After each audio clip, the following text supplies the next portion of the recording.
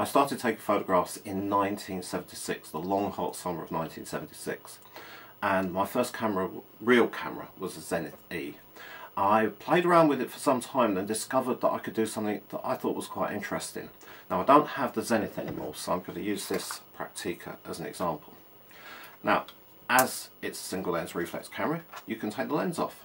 What I discovered was if I put the lens on this way round, then my camera lens, my standard 50mm lens, actually turned into a massive magnifying lens. I thought I'd invented the macro lens. Turns out other people had that idea as well, but hey. So last year I bought a 7 Sigma 60mm f2.8 macro lens for my Olympus, and I absolutely hated it. So when I came home I thought maybe I could do something similar to the way I did before. But back in the 70s, I basically just held the lens on, and that isn't very good.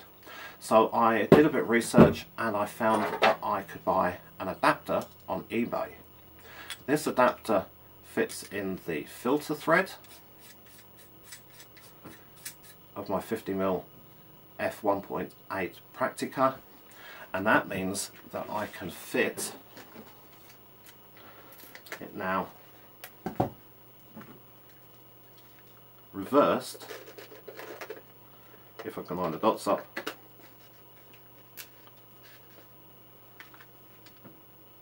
onto my Nikon.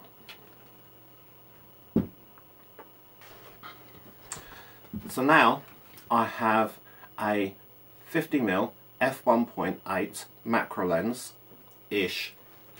It's got a very limited range of focus. It doesn't work at all well at f1.8. For me it works better at about f8 or f11. I set my shutter speed to 1/250th of a second, and I put the camera on auto ISO.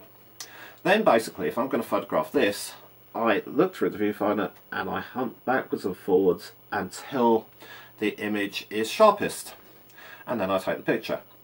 For me, this works just as well as the 7 Artisan 60mm f2.8 lens that I had last year, and it is literally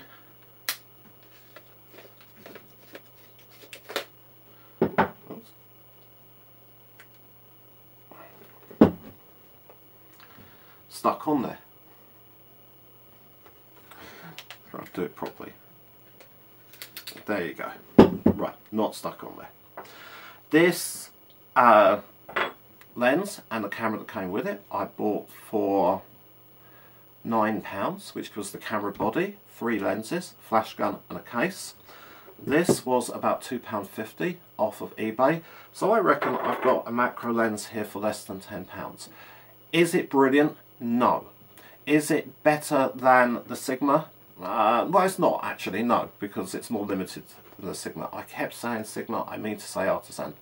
I do have a Nikkor f1.05 macro lens, which I'll be going out shooting with this afternoon, but for less than £10 you can get macro results. I'm going to put some images into the gallery at the end, and sometimes you'll see that the focus isn't quite right, so you have to bear in mind that this is not doing what it's designed to do. Does it work though? Yeah, it does work, but you've got to be patient with it. You can't expect perfect results every time. You've got to take lots and lots of pictures, which is why in the case of this one I have this on continuous shot high. So I'm taking, although it's quite an old camera, I'm taking 5 or 6 frames a second. So if I'm moving backwards and forwards very, very slightly, one of those is going to give me a decent shot, I hope. See what you think. But a macro lens for less than a tenner, you've got to give it a try. Really, you've got to give it a try.